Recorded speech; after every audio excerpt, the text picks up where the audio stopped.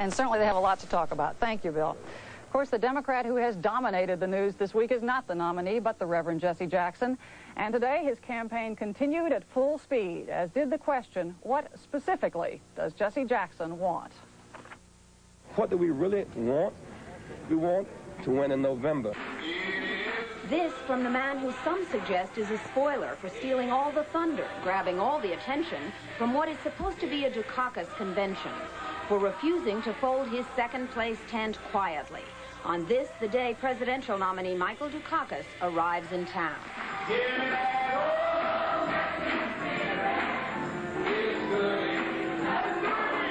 Ain't nobody scared of Dukakis. We want what's ours. And Jesse Jackson has a right because he's earned for somebody to pay attention to him. He keeps saying he's earned consideration, inclusion, and he says he's fighting within the system.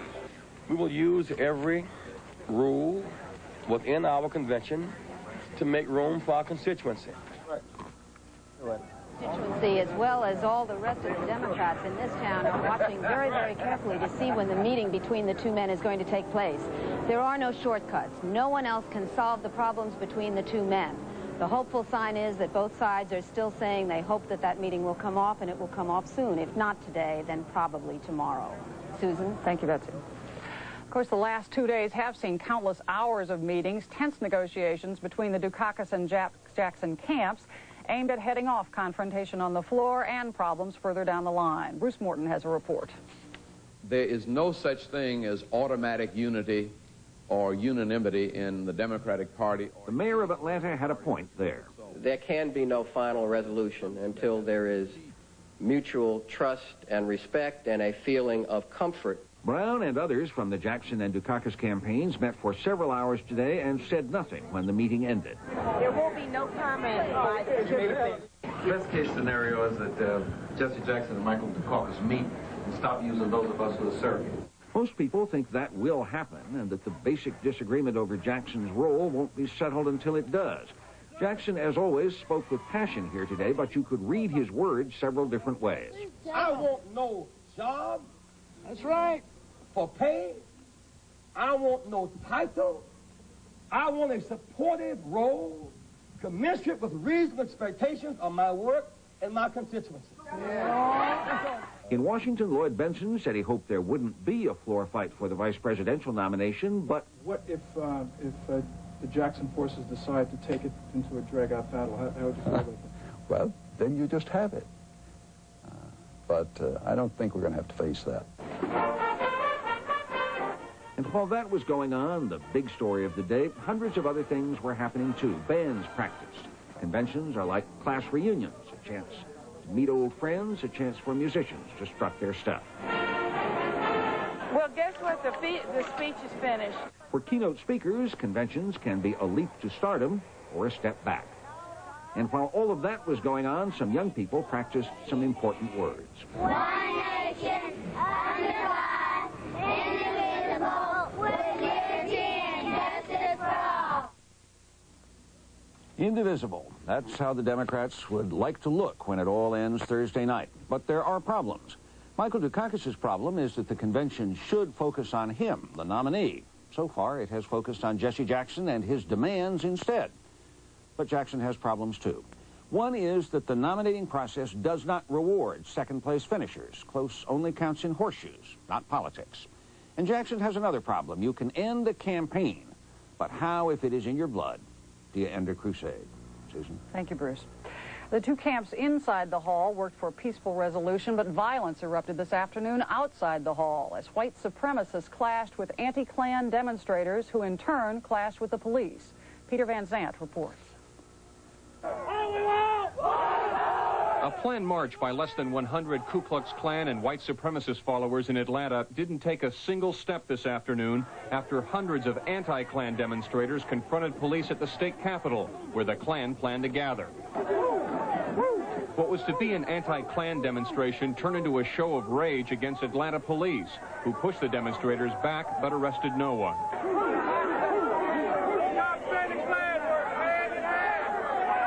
I don't fully understand what's going on here, so I can't respond to it.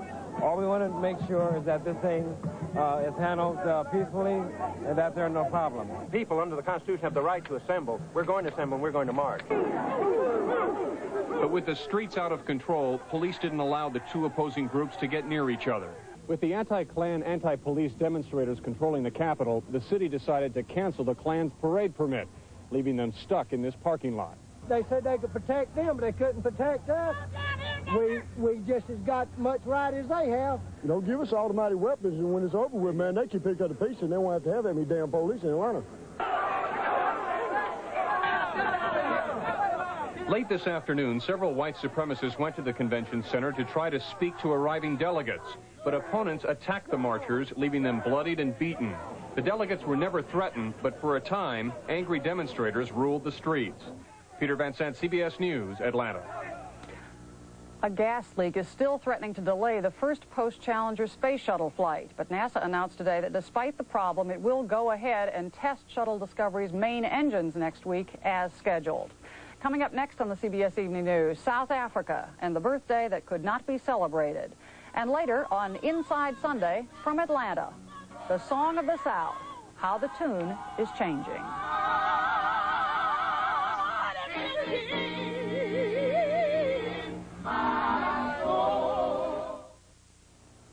Four off-duty U.S. servicemen in Honduras were wounded early today by unidentified attackers using guns and explosive devices.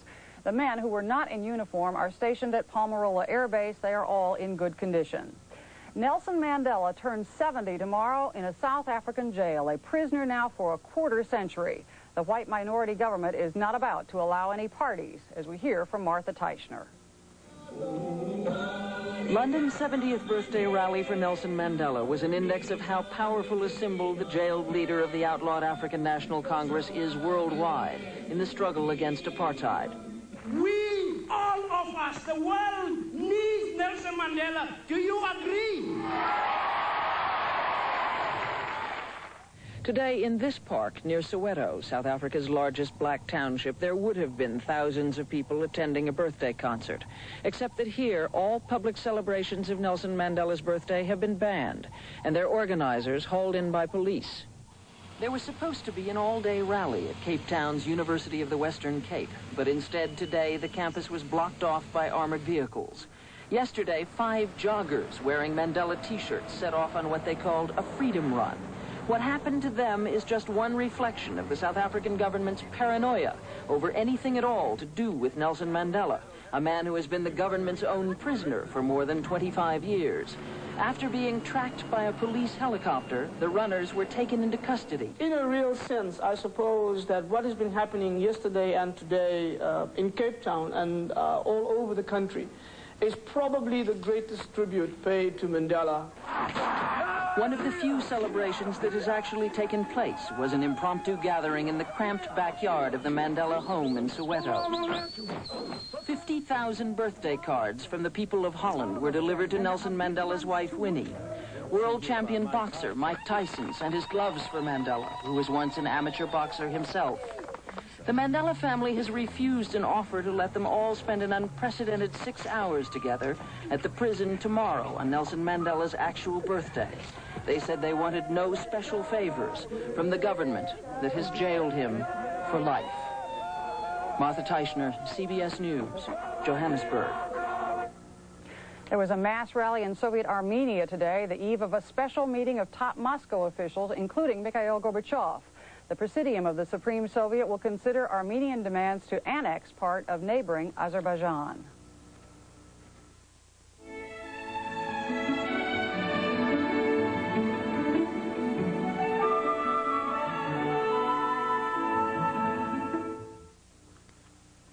The Democratic Convention this week has put a spotlight on Atlanta and on the entire South. Tonight on Inside Sunday, a look at the region and how it's changing, the people, their politics, the landscape. Politically, Southerners are growing more independent and much less predictable.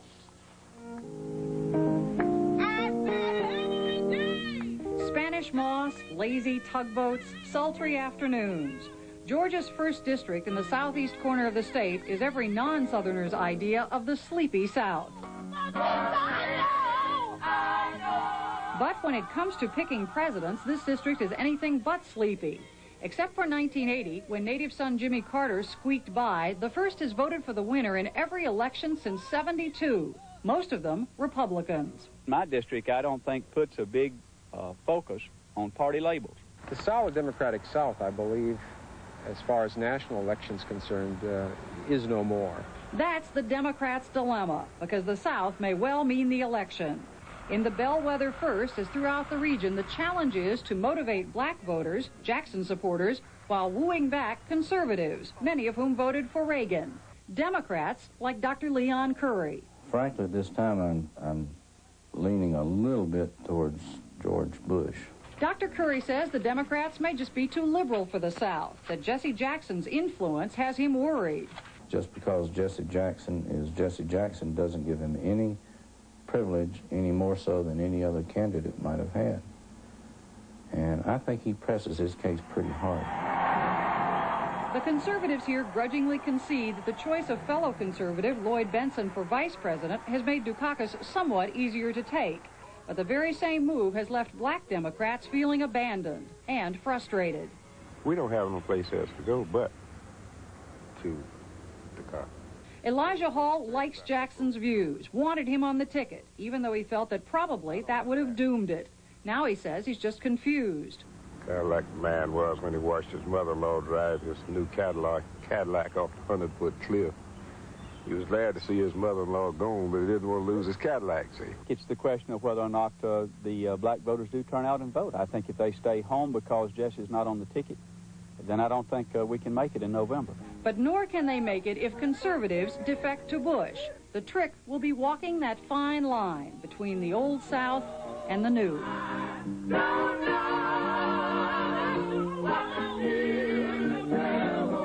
Right now, like the choir, they don't know what the future holds.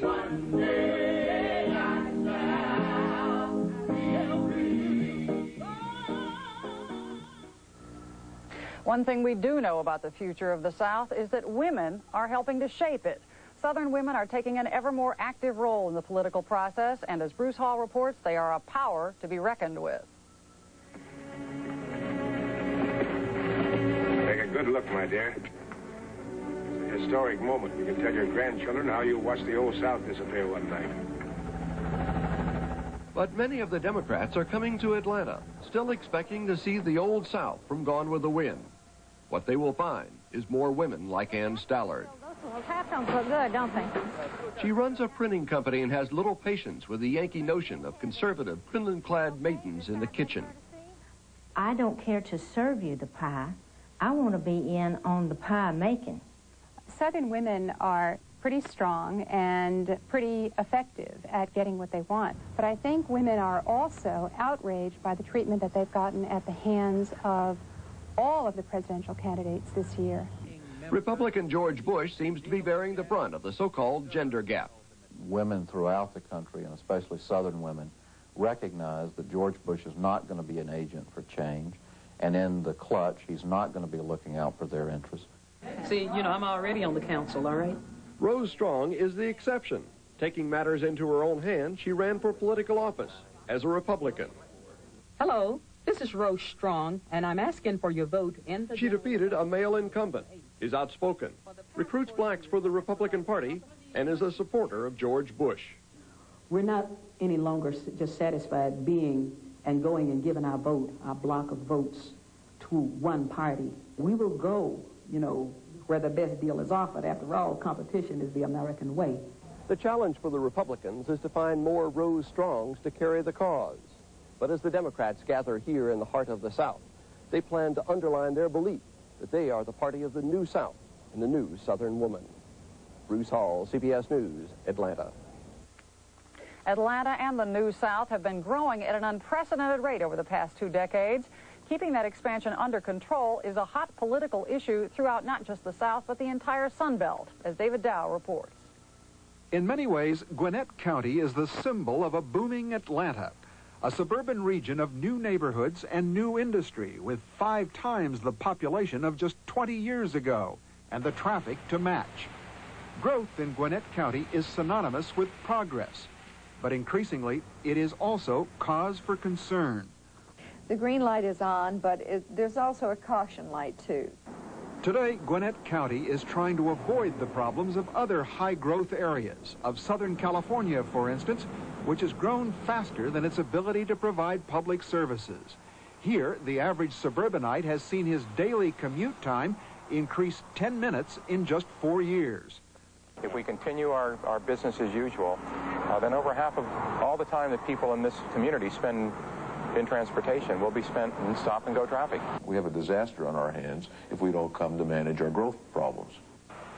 Faced with a sewage system so overloaded that it sometimes leaks into Santa Monica Bay, the Los Angeles City Council has sharply limited the number of building permits. It was the latest evidence of a new philosophy gaining strength and respectability throughout Southern California. Slow growth instead of growth. You see this whole canyon? This is going to be filled in. Slow growth was born of the likes of Flora Walker, who fought and won a battle to scale back a housing development planned in the rugged Santa Monica Mountains. The movement is spreading even to conservative Orange County, where a slow growth measure made it to the ballot and received 45% of the vote. And in the city of San Gabriel, voters, angered with growth patterns, enacted a one-year construction moratorium and turned most of the city council out of office. We're not against growth. We understand it as a natural part of the evolution of cityhood. But it's important it is a growth that is planned. Many say the only answer for big cities like Atlanta and Los Angeles is a regional approach to growth problems. Without that, they say, even the strongest slow growth measure will simply chase the problems across borders, from one community to the next. David Dow, CBS News, Los Angeles. One footnote, it looks like Atlanta, anyway, can expect even more growth. For the third straight year, corporate executives have rated it first among America's 31 largest cities as the best place to locate a business.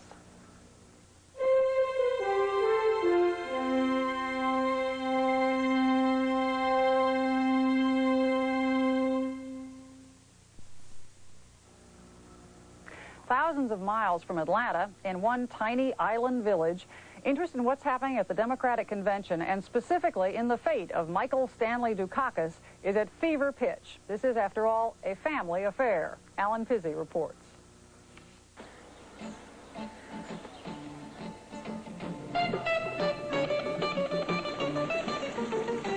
Come November 8th, this sleepy little Greek village is going to come alive. Palopi, population 650, bills itself as the hometown of Michael Dukakis, and there's going to be one big party on Election Day. Dukakis' father left here at the age of 15, but in Palopi, candidate Dukakis is considered a native son. Dukakis spent 4 hours here in 1976. Today, half the town claims to be related to him. The mayor says he's a third cousin. I don't know how and why we have this feeling, but for us it's like if he's already the president of the United States. For us it's a fact. Mayor Stefanu has a few tips for the local hero who would be president. For example, he's big on small government. The mayor has a staff of 1. He spends most of his time among his constituents, who spend most of their time doing what men have done in Greek villages for centuries. The mayor is proud of running what might be called a clean administration in a clean town. There may be more donkeys than cars on the main street, but the village operates on a balanced budget. The mayor says taxes are as much an issue in Palopi politics as they are in the U.S. He vows he has no intention of raising the rate. It's already $15 a year. The villagers do anticipate an influx of tourists. Manolis Yakobos is the local celebrity. He bought the Dukakis family house 57 years ago. At least 100 people came to interview me by now, and God knows how many more will come in the future. Palopians are convinced Dukakis will win. After all, voting day is November 8th, which is also St. Michael's Day, and the anniversary of the island's liberation from Turkish occupation. And even if the unthinkable happens and the native son runs second, they'll have a party anyway. Alan Pizzi, CBS News, Palopi, Greece. That's the CBS Evening News. Bill Plant will be here with an update on the CBS Sunday Night News. And tomorrow, Dan Rather will be here with our coverage of the Democratic National Convention. I'm Susan Spencer in Atlanta. I'll see you next week. Good night.